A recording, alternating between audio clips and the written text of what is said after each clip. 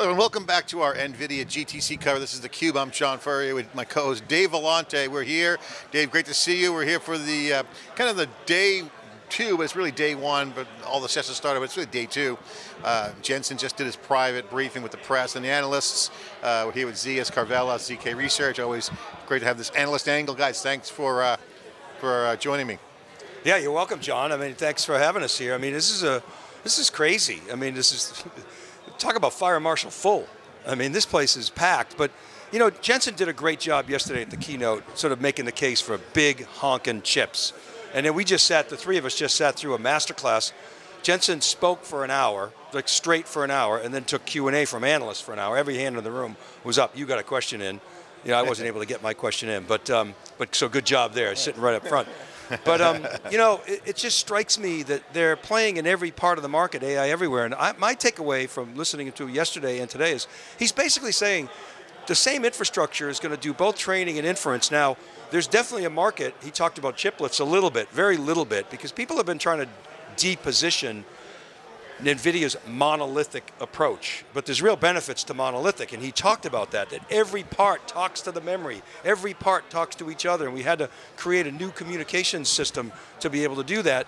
So I think they are taking the high end of the market, and there's really nobody that, in my opinion, is going to touch them. Plus, they're also doing chiplet stuff with MediaTek. The other thing that I wanted to mention is, yesterday we heard about Ansys, Synopsys, Cadence. No surprise, this rally is broadening, you know, and those companies are getting a lot of AI love. So it's just AI everywhere. Well, we're here in the run and gun cube, guys. We're one camera, very tight footprint. We've got our cameras. I want to thank Noah and the team back in Palo Alto making it all happen. We've got Howie Hsu doing founder AI tracks at the studio. Obviously, it's AI's innovators, our big theme. Zeus, we chatted yesterday to kick off the event outside. We did a great remote out front with theCUBE. We just heard Jensen go deeper under the covers, more personable, a little bit more expansive on his one-on-one with the analysts. We were just in that room. We had a chance to sit with him and get that vibe. What was your big takeaway that was different than the keynote? If you could share your thoughts. You got a question, and congratulations. Yeah, well, he's super excited about it, and I think, you know, to follow up on what Dave's points was, you know, when you think about where Nvidia came from as a chip company, there could have been a lot of limitations along the way. The network's not fast enough, memory doesn't get transmitted fast enough, that could have held them back.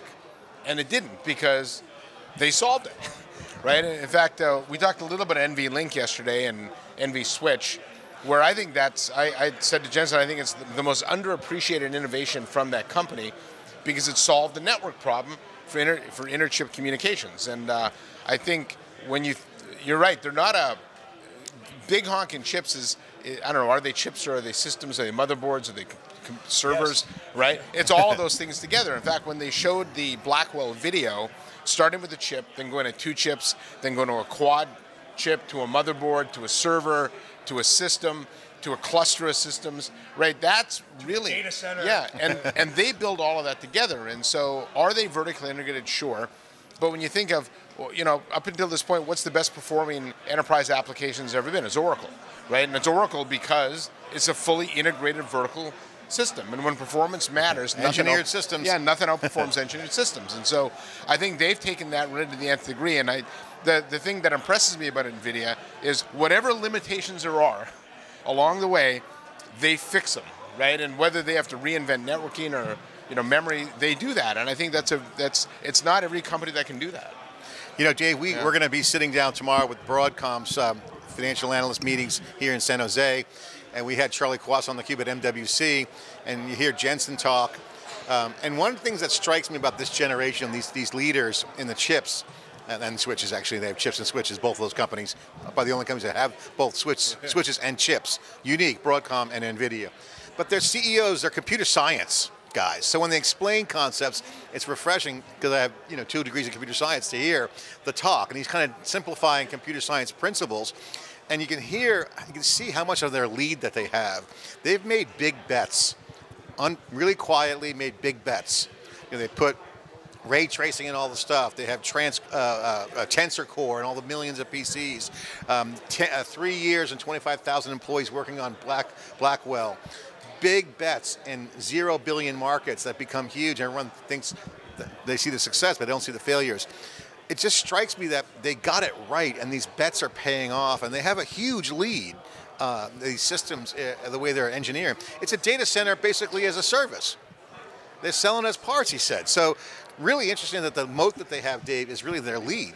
What do you guys think about that? What's your reaction to that whole size of the lead that they have in these markets, and what's real and what may not be as tight as a drum as you might think? Well, the line that was an awesome line when he said we are market makers, not share takers. So basically saying we're creating markets. Now, believe me, they're taking share. They're taking share from x86. That's like Broadcom saying they don't chase S-curves, but they're on one. But exactly, by accident, by design. But so I think that their moat is substantial. I mean, I think when, we've heard leading up to GTC a lot of talk about, monolithic and almost used as a pejorative. To me, monolithic's not a pejorative because you need, as Jensen said, you need bigger and bigger and bigger chips. And his point is, we share memory across all these components. Yeah. And so we even talked about the cabling. You talked about all the potential constraints. Cabling was one potential. They had to basically invent some new switching capabilities. And so I think they're far ahead in packaging and obviously in chip design. I think they've got, yield advantages with TSM. I mean, on and on and on. And just to hear Jensen talk, he doesn't talk like a chip manufacturer. He talks like a system design person, system thinking.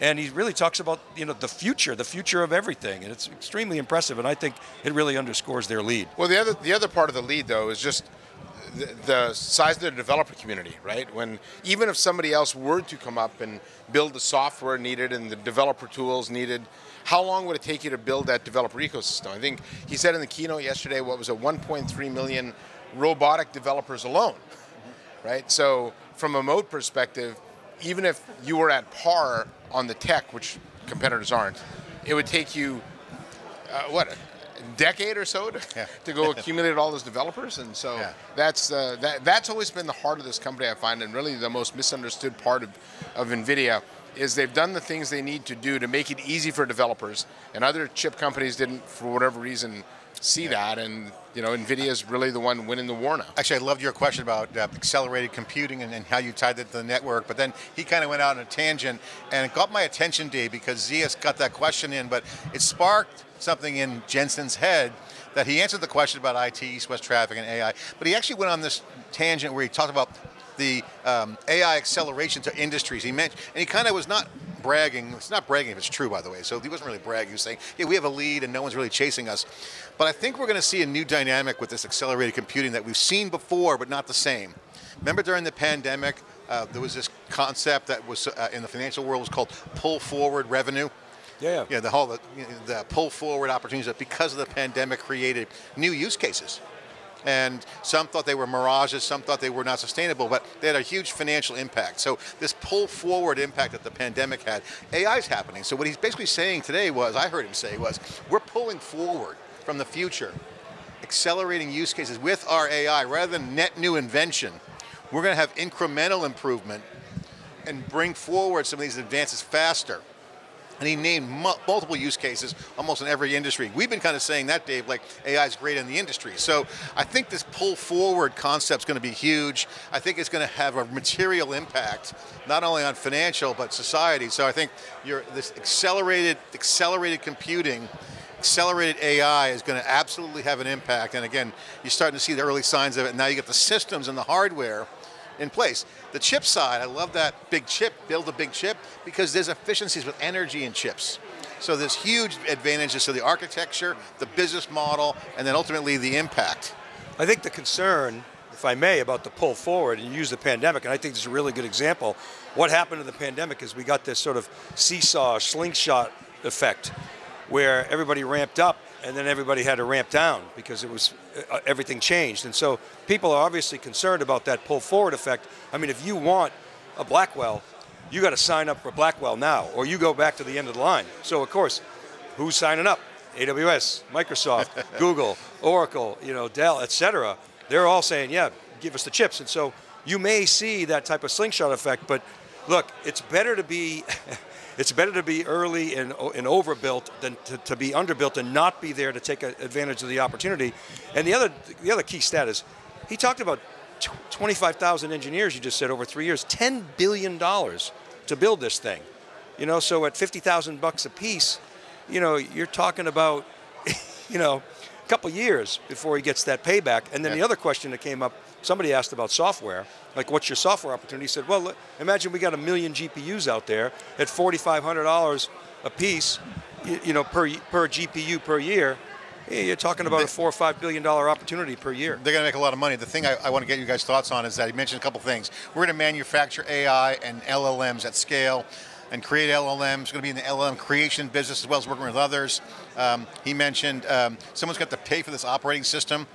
He's hinting that they're the operating system for the future. But he started the whole thing with this new industrial revolution, and I find this interesting. I think Nvidia is making a land grab for the token market, Dave. The tokens came up multiple times on the keynote. He drilled on it at the beginning of his keynote here in this new industrial revolution pitch where he said, the old world is pre-recorded. Like we think pre-recorded videos, you know, you get the news, it's pre-recorded, everything's pre-recorded, you got to fetch it, versus generative. Seeds of innovation. Data is seeds, the new seeds. Retrieval versus generation. So I think this whole token economics redo, remember the old crypto days, Dave? ICOs and token economics? I think you're going to see a token currency, and I think they're smart to build the system to handle LLMs at scale, because he mentioned the word embeddings. He wants that embedding business. I think this is a big strategic move for Nvidia to go after the tokens, because they can control that context window, they can control the RAG, and ultimately the LLMs. And if they're the factory, they got to have the embeds, Dave. The embeds is going to be the core currency for those tokens. So, did you hear that? What's your reaction to that? I think ultimately the operating system analogy is the right one. In fact, during his keynote, he talked about Omniverse being the operating system for digital twins, and he talked about LLMs. What they're doing there is being really effectively the operating system for content generation. So, when you think of once you're the operating system, then the ecosystems that get built on you become massive and create this pull-through effect from you, right? So, I did like the comparison to operating system because I think it is an appropriate one. But clearly, as we move into this world where more and more stuff gets generated on the fly, I mean, that's awfully hard for anybody else to do without owning the stack. What I like about Jensen, he obviously says some things over and over again, like AI factories, and if you buy more, you save more. But he also introduces new content every time I see him talk, and I'll give you some examples here. He talked about the world of generated content is here, and he talked about how Nvidia creates a lot of content. They, formerly through graphics, and now they're generating tons of content. Yeah, he talked about that almost as being the renaissance for the GPU, right? Because they started off as a company that created graphics, and now they're creating all multimodal content. And he said Blackwell is built for this Gen AI moment. And then he went through this thing of talking about simulation versus animation, and how you do training and learning and generation, and then you have to ground the AI in physics, and that's what Omniverse does. And so my point is, when Jensen talks, he talks with vision. When his competitors talk, they talk about, well, GPUs are really expensive, and we're going to lower the cost of GPUs, and we're going to compete. He talks about how he's changing the world. He said none of the stuff that I talk about was ever here before Gen AI, and this is all new. So his vision is really crisp and quite forward thinking. One of the pieces he hinted at the end that I wish he'd have spent more time on was the sustainability impact of what Nvidia is doing, because whenever I read media articles about what to expect, Nvidia gets beat up a lot because, I mean, Blackwell uses a lot of power, but if you think about the workloads they're running, now it's a weird comparison because you wouldn't run those workloads without Blackwell, but now that you are, Blackwell uses a lot more power, but you can do things a lot more power efficiently. And so when he talked about embedding GPUs and AI into cellular radios, right, instead of just sort of upping the power all the time, it can be a lot smarter about how it does that. So, are they using more power? Sure, but we were talking about this on the way over, that your sort of the power per transmitted packet goes way down. And that's the calculation to do. And I think that's an opportunity for NVIDIA. He touches on a little bit, but given how important sustainability is, it's something he can drill down a lot more on. He does do a lot of, he does drop a lot of nuggets because he's kind of off script, so he kind of slips in, because of course we're reading every word and connecting the dots. Smart NICs and all nodes, you catch that one? Oh yeah. Okay, that was good. Yeah. East-west, northwest encryption, you brought that up in your question. But the smart NICs in all the nodes is a decoupling, and that really points to their success with MV switch, Dave, because if you look at their success with the new chip, it is unbelievable how they had that one chip that handles all the GPUs acting as one, and then now that the switch chip is by itself, that's going to be a major innovation. And again, this is what we just talked about at MWC. The chips working together, I/O, low energy, good yield. This is a huge issue, because basically when people talk about these monolithic chips, what they're talking about is you have a huge SRAM that's shared amongst all these components, and those are synchronous connections, whereas, again, these alternative designs, people can't get yields out of what Jensen is doing, and somehow Jensen's and NVIDIA have figured out how to get yields. So what they do is they build, chiplets, which have their place, but they're asynchronous connections, and by comparison, they're much, much slower. The other mic drop moment I thought was, he said NVIDIA is the world's largest quantum computing company that doesn't build quantum computers. And then he went off and started talking about... He was kind of dissing quantum. Yeah, he kind of was. Saying we are quantum. He was saying basically AI is going to solve a lot of these problems. Except for specific use case things. Which was encryption, quantum encryption. He said AI is not going to solve that, but he gave several examples which could be boiled down to pretty simple problem solving that he said AI was going to solve. He did shoot an arrow across the Ethernet bow. NVLink can't go down. Super high quality. What do you think about energy that? is low. So I asked that this morning to Kevin Dearling, who runs networking. They announced about the holy war between Ethernet and InfiniBand, and he said there's no holy war. But then he went on to say that you cannot use Ethernet in AI. So there is a holy war going on here. I know all the network vendors are part of the Ultra Ethernet Forum, but as you and I have talked about before, I've seen this movie before where everyone wants Ethernet to replace InfiniBand, but frankly, if you look at the relative cost of networking within the AI cluster, it's not all that much, right? And so the risk reward on replacing it with something that may or may not work, to me, isn't all that high. So I do think once you're outside the cluster, you're going to go Ethernet, and Ultra Ethernet might be good for that. But Ethernet will eat away at InfiniBand kind of at the margins, but InfiniBand's here for a while. There's markets for both, and this is where when you sit down with Charlie Kawas and people like that who have deep technical expertise, and he talks about open scale and power, it's like, okay, this guy makes a lot of sense. And so I think the takeaway, John, is there's markets for both. Yeah, Broadcom and NVIDIA will be the dominant. All right, guys, last question real quick as we wrap this analyst angle up. He said the next decade, don't be asleep for this decade. We're 2 years in for the next 10 years. Jensen said that today. We've been saying that in theCUBE. We wish we were 25 again. It's such a great run. We're still going to be paying attention and living this next 10 years. What's the impact of this NVIDIA GTC this year? I mean, outside, we're getting in the weeds, but mainstream, and people see the stock price, they know GPUs. This is a computer industry that's being redefined. And he's actually saying it's the new industrial revolution, obviously accelerated computing. They're at the head of the pack. What's the impact of this GTC? Dave, we'll start with you. That's going to, is it a mark in history? What's your takeaway of the impact of this year? I think it is a mark in history. I think people are concerned. They're like, okay, when's NVIDIA going to run out of gas? What's the competition look like? What does that mean for NVIDIA's stock price? I think we are in the early days of a data center supercycle. And I think it is going to morph the way that mobile and cloud changed our lives. I think it's going to be completely radical. He said within 8 years, and I agree with him, we're going to have functional robots.